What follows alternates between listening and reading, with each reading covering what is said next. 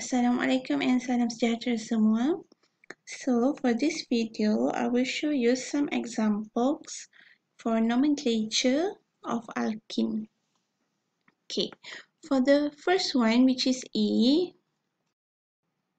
first step, LCC.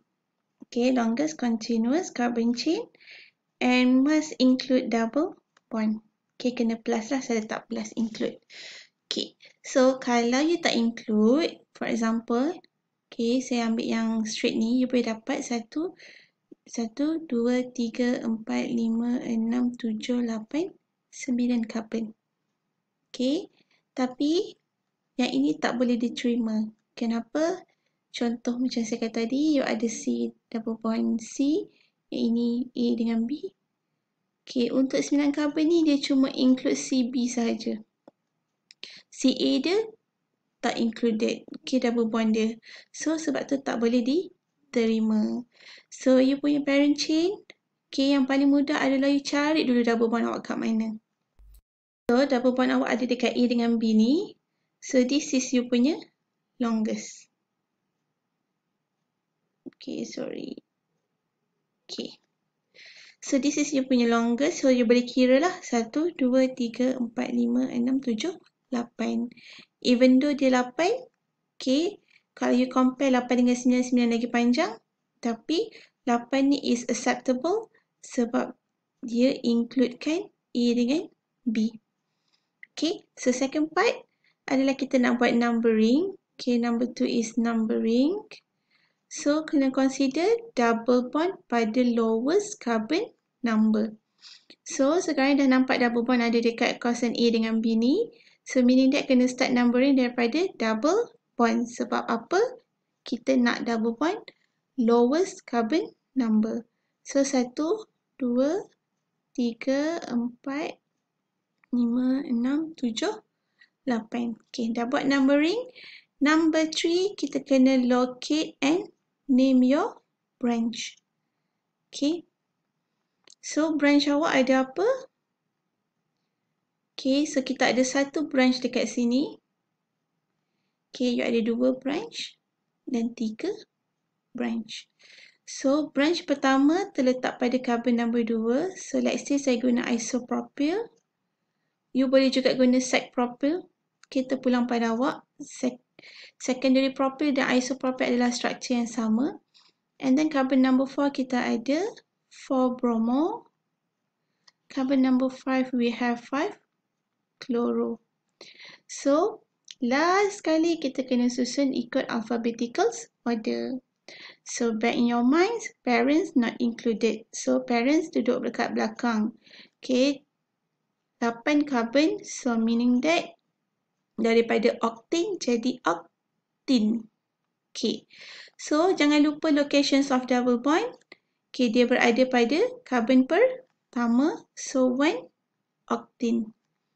Okay, so actually, kalau double bond awak terletak pada carbon pertama sahaja, you boleh tak letak numbering, dibenarkan. Maksudnya, instead of 1 octane, you boleh just put as octane. Tak perlu numbering jika double bond awak at your first carbon only. Alright, so the next part adalah kita kena susun ikut alphabetical order. So you ada I, you ada BR, you ada C. So dia akan jadi B dulu. So 4-bromo, okay, 5-chloro, and then 2. So saya tak muat, saya sambung je macam ni. You all jangan buat macam ni ya. Okay. 2 isopropyl, 1 octane. So kalau tak nak letak 1, dia akan jadi terus isopropyl octane. So remember, bila you buat nomenclature, dia mesti dalam satu rangkaian nama yang tidak terputus. Maksud terputus macam ni. So you tulis-tulis, and then tak cukup tempat, so you sambung dekat bawah ni. 2 isopropyl and so on. Kan? So macam ni tak boleh. So dia mesti dalam bentuk satu ayat yang panjang. So actually untuk letak yang macam saya buat macam ni pun tak boleh lah. Alright, so make sure lain kali for your practice, you kena buat di dalam a single sentence, alright? So, kita move pada second examples. Okay. First thing, kena cari awak punya longest carbon chain. Okay. So, longest carbon chain awak kena include double bond. So, sekarang ni you ada 2 double bond. So, maksudnya kedua-dua kena included. So, this is you punya longest. Okay. So, second one, you kena buat numbering. Okay.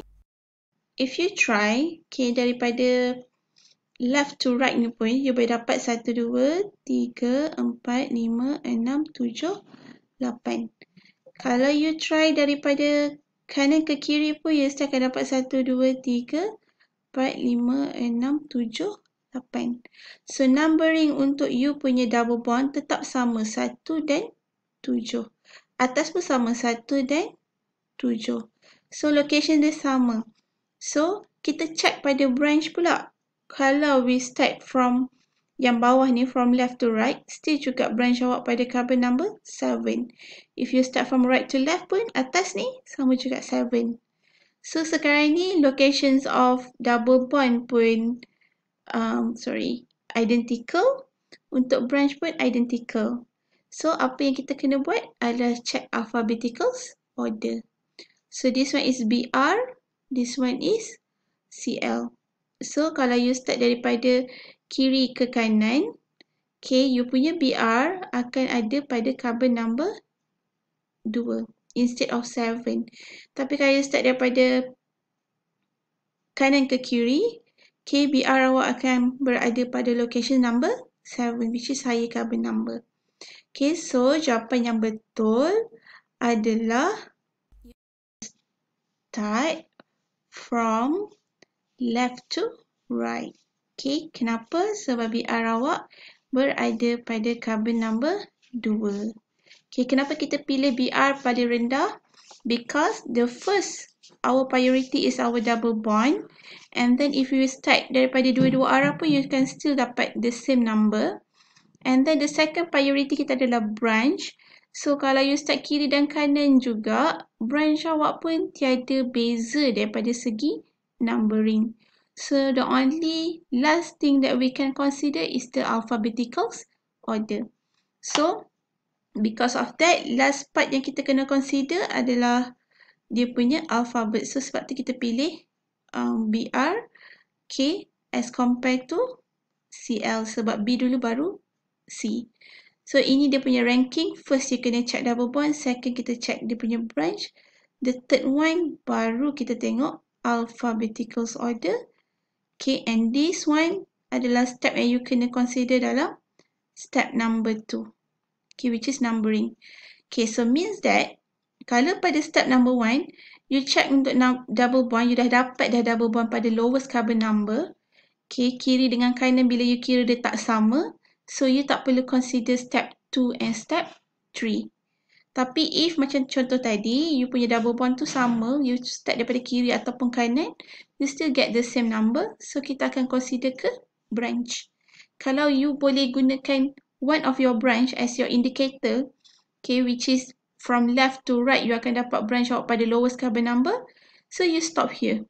You tak perlu consider sampai alphabetical order in step number 2. Ingat step number 2. Okay, so in this case, kenapa kita sampai ke step number 3? Sebab branch pun tak boleh bagi kita the lowest ataupun differences in the lowest carbon number. Sebab still you pergi ke kiri ataupun you start daripada kanan, you still akan dapat branch awak pada carbon number 2, carbon number 7. Okay, sini 2, atas ni 7. Still branch daripada carbon number yang sama. Okay, so hopefully you boleh faham And then baru kita move to third step. Okay, since kita dah pilih yang bawah ni, so you akan dapat 2 bromo. And then chloro awak berada pada carbon number 7, so 7 chloro. So step number 4 adalah kita kena susun according to alphabets dia. So 8 carbon adalah octane. Ada satu single bond, satu double bond.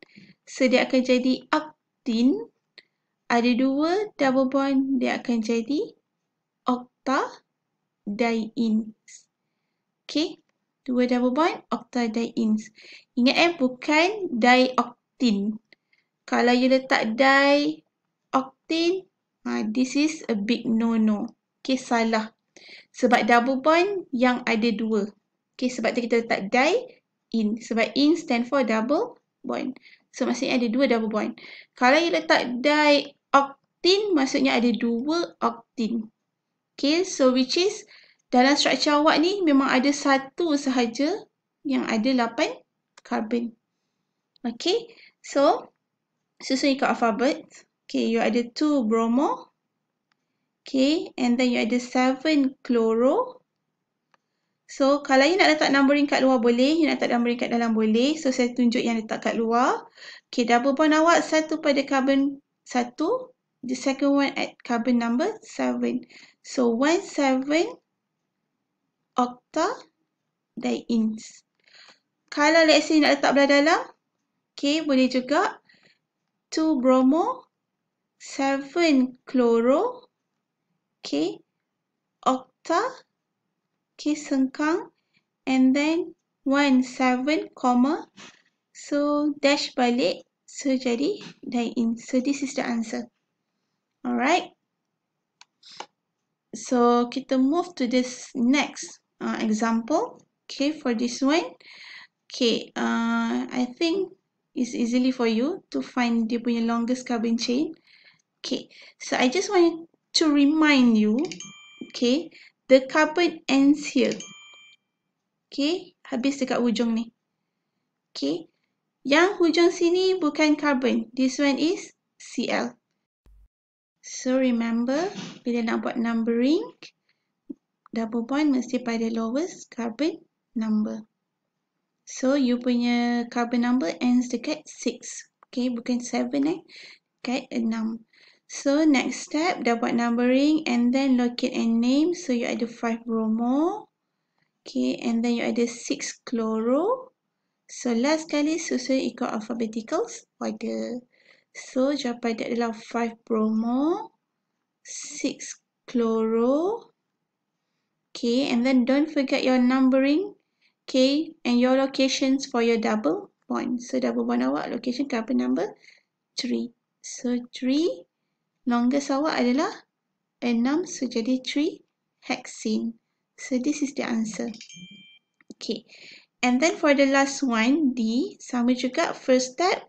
LCC, longest continuous carbon chain, must include your double bond. Okay, so kena include yang bawah ni. Okay, sebab double bond awak kat bawah. So, you boleh pergi ke arah kiri ataupun nak ke arah kanan. So, kita boleh try 1, 2, 3, 4, 5, 6, 7. And then 7 carbon. 1, 2, 3, 4, 5, 6, 7. Still juga ke kanan pun 7, ke kiri pun 7. So, indikator kita adalah yang lebih banyak branch. So, yang lebih banyak branch, kalau kita pergi ke kanan, you akan dapat 1 branch, 2 branch, 3 branch. Okay, so ke kanan adalah branch yang lebih banyak. So, kita start macam ni. So, this is you punya longest. Second part buat numbering. So, kena start dengan double bond. Sebab double bond mesti lowest. 3, 4, 5, 6, 7. Okay, so locate and name your branch. So, sini adalah iso compound. Okay, so iso apa? Kira total sebab dia adalah common name. 1, 2, 3, 4, 5. So, you ada 3 iso pentyl. Okay, and next you ada 4 nitro. Okay, this one is 4 nitro. Next, you ada 6 bromo. So, susun ikut alphabetical order. B-I-N. So, dia akan jadi 6 bromo. Okay. Followed by, dash 3 isopentyl, And then 4 nitro. Okay, longest is 7. So, since pada carbon pertama, okay, you boleh nak letak nombor, tak nak pun tak apa. So, heptene. Okay, so that's all. Thank you.